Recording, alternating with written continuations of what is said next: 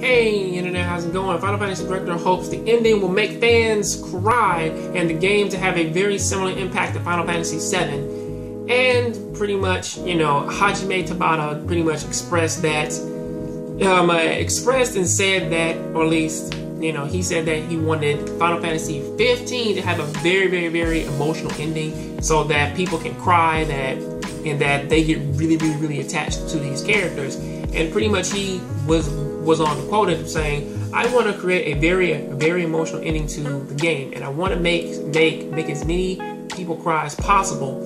You're spending so many hours playing the game, so when I finish a game and it ends on a sour note and doesn't move me, it gets me disappointed. At least make me cry or give me some emotion. I want to give a moving ending for the consumers who invest so much time. So here's the thing, or pretty much the only real story thing that I know about Final Fantasy 15 is the fact that Final Fantasy 15 actually has is that we have our main characters. Okay, we have Angeal, or say we have not Angeal, not Cloud, not Squall in a suit who lost like who's really thin, and Noctis, and the girl from the gas station.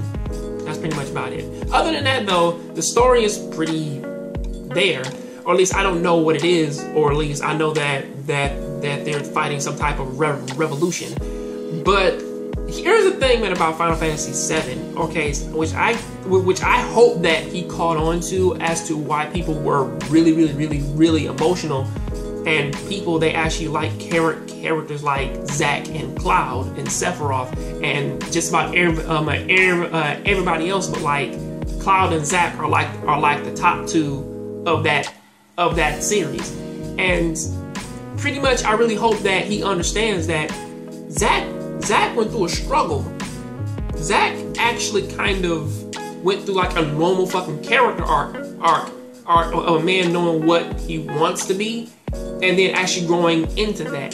So, I want to be a hero, and then like you see him when he's actually carrying the Buster Sword and actually using it, it's like, oh wait, he is a hero now. So I do so he's doing heroic things, and it's helping his friend and doing all this other stuff, and he was just dealt a bad hand in the end. Same thing for Cloud, of Cloud being, I want to leave my home and I want to be a soldier. I didn't make it. Then shit happens to where that he just gets dealt a bad hand, and then pretty much just realizes that he's now living his life in his friend's image, and then it doesn't take until like a year and a half later to where that he actually just fucking remembers that, him even going into a catatonic state, to where that you actually see this character beaten, broken, to where that he actually has to go back into to where like his real self comes out. You even see him like in the future to where that he even grows even more. So pretty much you think about that, and it's like, or not even in the movies. The movies actually kind of fuck Cloud's character up in a lot of people's eyes, especially because at the end of the game he wasn't acting like that. But still, it's a thing of like, if you really want to make people emotionally invested in this, like in these characters, just give them a very reasonable, understanding goal, and then just just somewhere down the road of them doing their job, it has to be a series of painful events. Not like Final Fantasy X, because again, everything in which that fucking Tidus was fucking talking about in that game was to the point of a immature person of saying, okay, you are gonna let these people die, and it's like, yes, they have to save the world. If you want to save thousands, you have to kill one. So that makes a lot of sense. But also, like when you think about Final Fantasy 7, Final Fantasy 8, 9, things like that, which don't really kind of live on that crux of one person dies to save everybody else. It's a main character who has a normal goal, and they get dealt a bad hand as the story goes on. Then their character grows from that, which could actually help out this story a lot.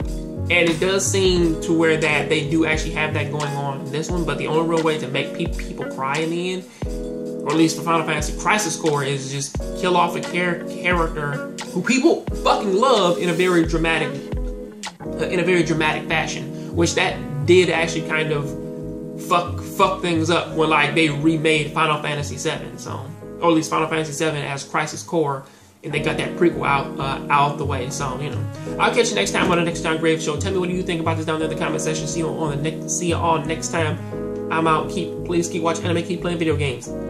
Hey internet, thank you for watching that video. If you like what I'm doing on here, please show me a little bit of support. Like my video, go ahead and subscribe and share this video with some of your friends.